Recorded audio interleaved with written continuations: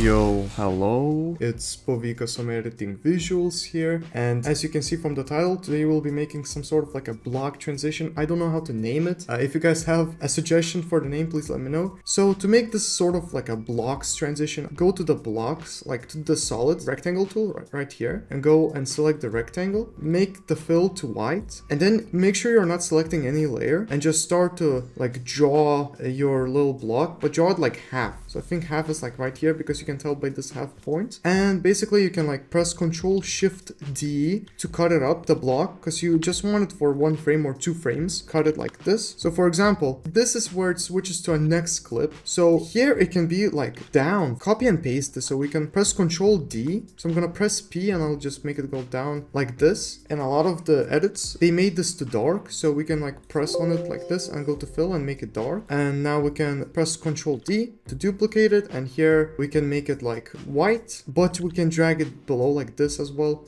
I guess you could have just duplicated this, and then we can actually, I'm just gonna duplicate this one, the black one. I'm gonna go here and I'm gonna make it white. So for this one, basically just like this, like it's blocks like that. In a lot of the cases, what I found to work really well is actually like not having this at all. And here I like to extend the dark one like this. It feels more blocky this way, but you can have both of these ways. And now we can add some cool adjustments here. So we can like press Ctrl Y to make a new adjustment layer, and we can cut it up. I'm gonna have 1 frame before the block transition starts. I'm gonna make it go down, and here we can add some cool effects. So the first effect we can add is actually a plugin called Deep Glow. You don't need this one. You can very much not add this. This is not essential, but yeah, I just like the glow it gives you, and it looks very cool. It looks nostalgic. And here I just keep it like that. And now let's go to effects and presets and add directional blur. And here we can make the direction to 90, blur length to 19, and keyframe the blur length. And the last effect we'll add here is warp. And let's make the warp style to fisheye and make the bend to -70 at the start, and also keyframe it at the start like that. I like this blocks transition when it just like warps as well. Alright, let's go 1 frame forward now. We can press U and we'll see our keyframes here. And I like to make the bend at the second frame to -100 and the blur of directional blur to 36. And now let's go 1 frame forward again to warp. And here I like to make the bend to 0. Now let's go 1 frame forward again. And here let's make the blur length to 106.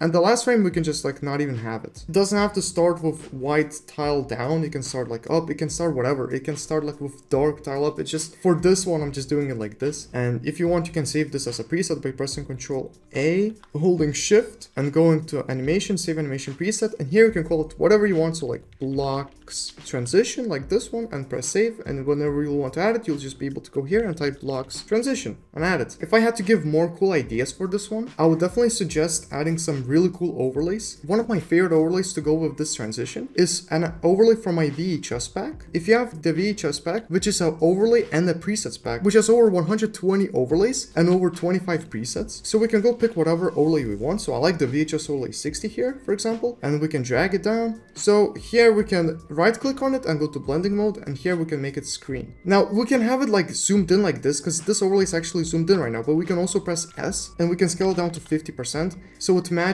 our composition, because my composition is 180p. And I think it makes for a super cool transition, and I think we can end the transition like right here. So it's gonna be a longer transition, this one. So here is the transition. It's a super dope transition, and there are plenty of more overlays to mess around here. Another thing I would suggest is pressing Ctrl Y, and this is not a needed thing to do, but I do like it sometimes, and it's to add motion tile.